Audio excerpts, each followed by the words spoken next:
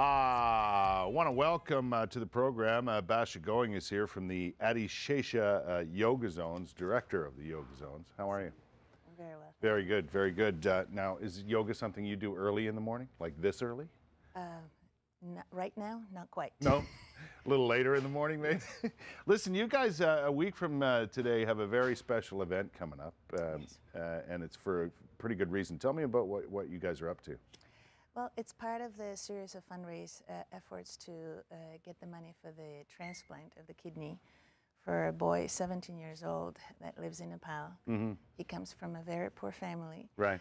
And is basically dying. So he approached the orphanage, Nepal Orphan Home, which our studio is associated with. Oh, okay. They were not able to help him because they cannot pour that kind of money to one child. They have already 150 of their own. Right. And because I will be going to Nepal soon, I always, whenever I travel, I look around to see how I can help and what I can contribute to the place I'm going to. So I asked the founder of the orphanage, Michael Hess, what can I do? What do you need? Maybe I can bring something. So they have a very long list of what they need. But I said, what is the most urgent need right now that I can help you with? And he said that there was a family that approached the orphanage. Could you help me? And the orphanage had to say no. I said, tell them yes. Right. Our community, our studio, and the community at large in Ottawa, right. I'm sure we can help. What's so fascinating about this particular case, and why get involved in some, helping out someone so far away? It's a very good question because there's always so much need here. Right. So much needs everywhere. And how do you decide? Yeah. Usually the opportunity knocks on your door and you have a choice either to say yes or no. We do help local communities a lot on a regular basis and on a spur of the moment if we see the need. Part of the yoga practice is to seek out opportunities to help. It's not just to stretch your hamstrings, buttocks, and tone up your biceps, right. But to stretch your mind as well as the heart. You practice generosity. So you just keep your eyes open.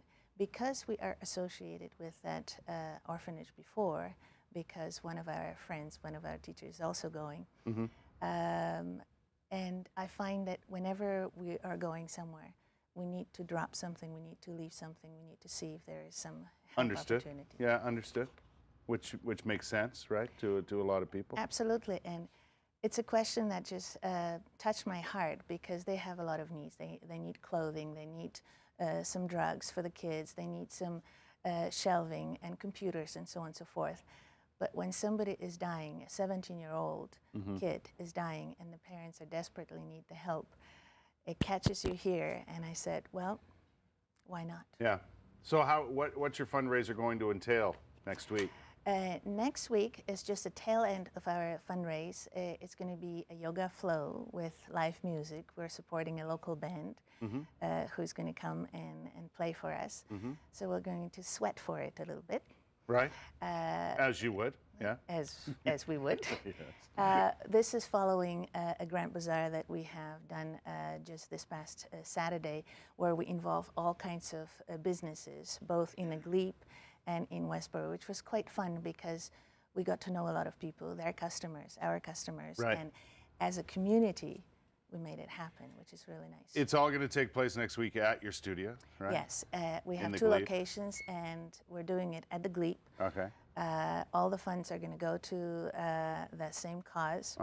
So I would like to invite you all. Okay. Yourself included. All right. Put some spandex on. That's something you don't want to see, really. And we'll go with the flow. Right.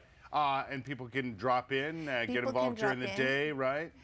We still get some donations if you want to chip in a little bit more. It's just not much. We're not asking much. Just a class price. You can drop in. Even if you haven't done yoga before, we'll just come and defend yourself. We'll smile. Right. We'll flow. Right. It's going to be a good time. You can find out more information about it at eddishesha.com, right? That's correct. Yeah. Well, good luck with it. Thank you very much. It's quite admirable. If you go into a foreign country, you're going to help someone out while you're there, being a part of your experience. Yeah. But I will come I'll go to Nepal and meet the boy and the family. and I'm hoping to bring lots of pictures. Well, and that'd be good great. vibes. That'd be great.